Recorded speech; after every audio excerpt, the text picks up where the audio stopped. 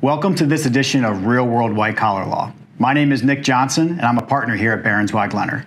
And I'm David Deitch. I'm special counsel here at Barron's White Leonard. David, it's great to be here today.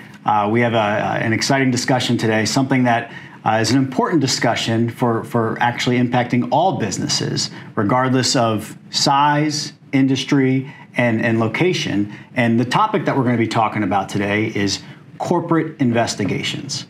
And so let's just kind of get right into it. Let's kind of tell our audience what it is about corporate investigations they need to know. If you're a business owner, why do you need to take these things seriously? And when we're talking about corporate investigations, what is it that we're talking about? So what are some examples of issues that would give rise to a corporate investigation? Well, to be clear, Nick, what we're talking about are internal investigations. So this is talking about why a company and when a company is going to examine its own employees and its own conduct in order to tell whether there's been wrongdoing. So there's a lot of different kinds of allegations that can come up that can lead a company to want to do an internal investigation. Some of the most common are, for example, employment allegations of wrongdoing in the workplace, and I know you're very familiar with that. Sure. Yeah. So we do obviously with our corporate clients do workplace investigations all the time. Typically that's of the discrimination and harassment variety, but actually. Corporate investigations are actually much broader than that, right? Of course they are, because really they can deal with almost any kind of wrongdoing that occurs within the corporation or on behalf of the corporation. So you have all kinds of financial impropriety that can occur. You have things like violations of the Foreign Corrupt Practices Act, or you even have whistleblower allegations that can run the gamut from financial wrongdoing to issues about the products of the company or the company services that they're providing. And so these investigations, these are outside of the courtroom, right? This is typically, non-litigation settings, right? Yeah, this has, I wouldn't say this has nothing to do with litigation, because a lot of the time, the whole purpose of the investigation is to prepare for litigation that may be coming. But this isn't part of litigation. It's not undertaken under the auspices of a court. It's not under the supervision of a judge. These are actions that companies can and often should take on their own behalves in order to set themselves up to address important issues. Okay, so you're a company, you're a business owner, and you receive one of these issues that kind of gives rise to this investigation. Why is it in a company's best interest to investigate? What's the reason behind why you should investigate? Well, the easiest ones are there are some areas where statutes require that a company undertake a self-examination and an internal investigation, and the most obvious ones are things like Title VII and employment issues. But there are also situations, particularly, or for example, in the case of a publicly owned company, when the board of a company may have a fiduciary obligation that it's in the best interest of the company to determine when it receives a credible allegation of wrongdoing, whether wrongdoing has in fact occurred, so that the company can basically set itself up to protect itself from harm.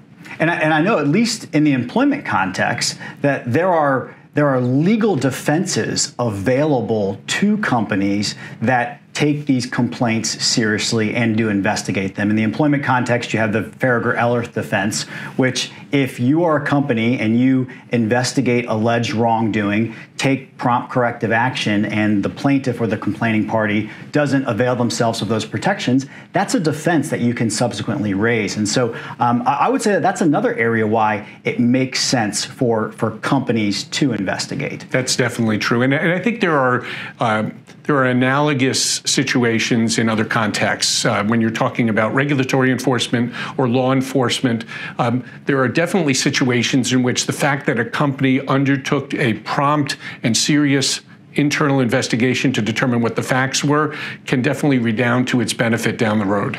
Okay, so you're a company now, you've received a complaint, you now know the many benefits and reasons why you should investigate.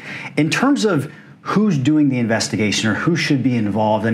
Sometimes these will come to HR if it's a workplace complaint of discrimination or harassment. It may go to one of the executives.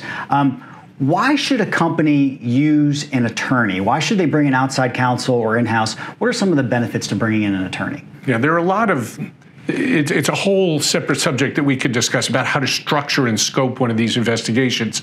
But the reason to have an attorney undertake an internal investigation is really because the attorney has the somewhat unique ability to protect the information that comes out of the investigation, either because it involves attorney-client privileged communications, or because the work that is done and the results of that work are protected under what's called the attorney work product doctrine. And that also is a fairly complicated subject, and perhaps you and I will sit here and talk about that in another podcast. But having an attorney be involved in that is one way to structure the investigation so that it is most useful, and so that the company has within its own discretion the ability to disclose or not disclose the results of the investigation. Makes a lot of sense. And I mean, I think to your point, David, I mean, you and I could sit here for hours on end talking about, best practices when it comes to workplace investigations. Here, this is really an introduction to workplace investigations. If you're a business owner out there, I mean, what would you say are some general guiding principles that companies should be mindful of when undertaking a corporate investigation?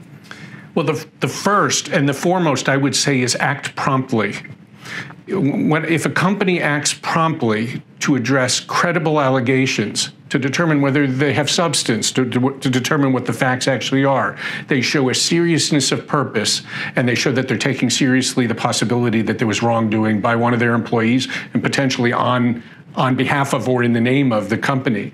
The second is that the company should devote the time and resources that are necessary depending on the scope of the allegations. In some cases, internal investigations can be fairly narrow.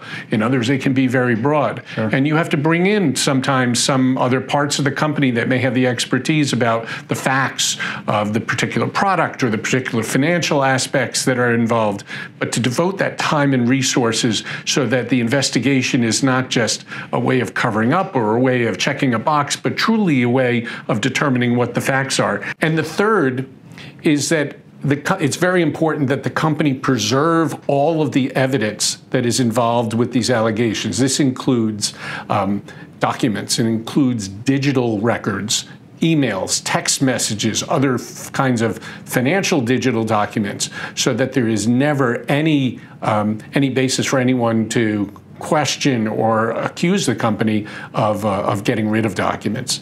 You want to preserve it in a state so that if there's civil litigation down the road, if there is a regulatory enforcement action or a law enforcement action, you have all those documents and they've been preserved in the state that they were when you found them. Very informative, David, on a very important topic. Thank you very much for the information you shared today. Oh, it was a pleasure to speak with you about it, and I'm sure we'll be speaking more on this topic in the future. Thank you all for tuning in for another episode of Real World White Collar Law. Thanks.